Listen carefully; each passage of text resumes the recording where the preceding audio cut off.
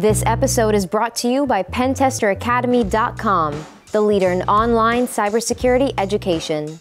Also brought to you by Hacker Arsenal, artillery for cyber warriors. Be sure to check out our latest attack defense gadgets on hackerarsenal.com.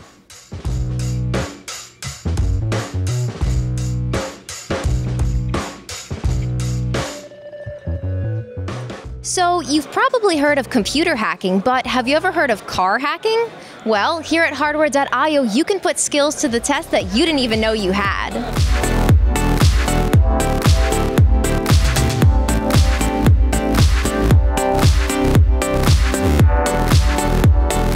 Hey everyone, I'm here with Robert from the Car Hacking Village. Thank you so much for talking to us. Hi, thanks. So, will you tell me a little bit more about your live demo? What do you got going on over here? So we had a couple of things going on. Over there we have a cluster which is controllable by the CAN bus. So the idea is that people will sit down at these computers and sort of learn how to interact over the CAN bus, try to send messages to the cluster, try to get it to move, try to get the needles to do something fun. Just generally learn how to interact with vehicle networks. Okay. Yep. And then over here, we have an RF demo. So we have a key fob and something called the Yardstick 1 that allows people to receive and send key fob data. So with the goal of them to learn how to receive key fob information and send it to try to emulate a key fob. Okay, nice. And I gotta ask, what made you interested in getting into car hacking in the first place? How'd you get into this? I started young. I've been messing around with cars, learning how the systems work, just for fun. Back when I got my first car, I've always loved electronics. I love vehicles. I'm from the Michigan area near Detroit, and so I've always just been kind of a gearhead. But I also love electronics, and so it just seemed like a natural path for me to learn how vehicle electronic systems work. Since I was young, I couldn't just figure it out, or there wasn't any documentation. I just had to figure it out for myself. So that's what I did. Eventually made a business out of it, figuring out how electronic systems work for other companies. And here we are today doing a car hacking village for everybody here, hopefully, and to learn how to do these systems. Nice, okay.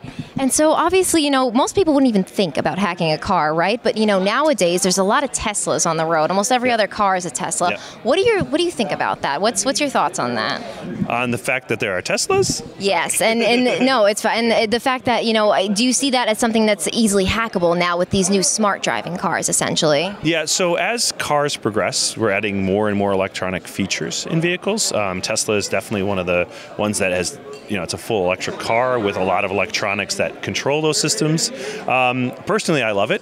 That's kind of my opinion. I think more technology in cars is a good thing, just because I enjoy all of the features that they bring, like heated, cooled seats and warm butt. Yeah, exactly, that kind of stuff. And also just, cars are eventually going to be starting to communicate with each other, which is actually it could be a safety feature, right? If your car in front of you is able to tell the cars behind you that they need to stop, that could be really interesting. But there's a level of, fear, which makes sense. Like, what if that car isn't a real car and it's some hacker that's saying, hey, your car in front of you is stopping when it isn't? How does that affect the overall performance of these systems? And so for me personally, it's not necessarily hacking the cars for malicious reasons, but just to understand how these systems work and to use them for whatever application we're trying to do. And so if it's to learn how these systems work just to better secure them, that's awesome. If it's to learn how they work so that you can make something cool new widget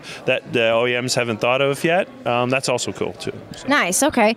And I know you touched on it briefly, but what are some of the negative implications, I guess, of someone being able to get in and really hack someone's car? Well, I mean, besides the obvious, if somebody tries to hack a car that's driving on the road and is successful, which is just not necessarily something that you can just do. You have to spend a lot of time on it. It's successful. There are some issues where maybe they can change the features of the vehicle so that the car doesn't operate as it's supposed to, maybe changing the steering wheel angle and moving the car, or activating the brakes or disabling the brakes. Now, these are very challenging steps that aren't just one hack. There are multiple hacks stringed together, and so when we talk about them, we say, okay, well, it's potentially possible, but the likelihood is low. But that doesn't mean it's impossible. So the more work security researchers do, the better it is that these systems are more secure. And as we create newer and newer systems, if we don't constantly pay attention and we aren't constantly vigilant about vehicle security, we could accidentally expose these issues down the road. Wow, that's a little bit dangerous then. It could be, yeah. So just, what do you think? When you see the future of, cars and self-driving vehicles possibly in, the next 50, 100 years, what do you see in the future? Where do you see it going? Well, I definitely see autonomous vehicles happening, if not because of people, because of commercial applications, right? Over-the-road, long-haul truck drivers are probably going to be some of the first affected with autonomous vehicles, because if you can have your driver of the truck sleep in the cab while the truck continues, well, there's a huge economic advantage of that. And then eventually, maybe there isn't going to be a driver, or one driver for a long fleet of vehicles. So we'll see what direction it goes. And speaking of Tesla, they were announcing their new truck, electronic truck, and it'll have autonomous features, I'm sure. So it's definitely a direction that the commercial industry is begging for, because it can save them a lot of money and time and cost. But also we'll start to see it in over-the-road vehicles as well.